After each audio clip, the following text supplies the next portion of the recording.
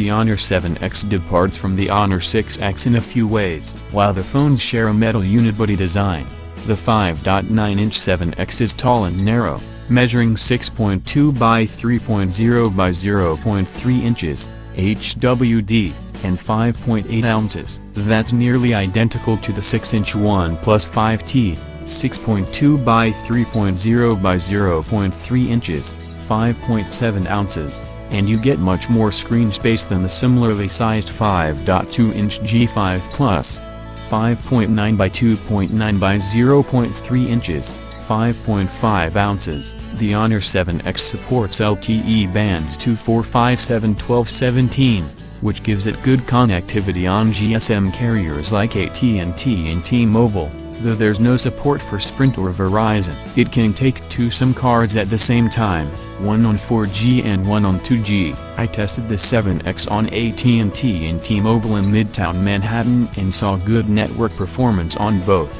As you might guess from the price, specs are of the mid-range variety. The US model, and the one we have for review, sports a Kirin 659 processor clocked at 2.4 GHz with 3 GB RAM and 32 GB of storage. Huawei is selling the 7X with beefier storage and memory outside the US. Despite testing the base model, performance is solid across the board. In the Antutu benchmark, a measure of overall system performance, the phone scores 62,820, which is a little less than the Snapdragon 625 Power G5 Plus with score 63,845. The Honor 7X far surpasses entry-level phones like the Moto E4, 36,394, but can't stand up against the much more powerful OnePlus 5T with score 169,703.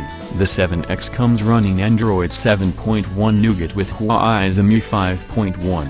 Huawei says the phone will get an update to Android 8.0 Oreo in the future. MI is a heavy software layer that alters app icons and the settings menu, and adds new features. By default, apps are splashed across the home screens, but you can enable the app drawer if you prefer it. There are also a slew of features like the aforementioned power-saving modes for the battery, performance-boosting modes, display tweaks, and gesture controls.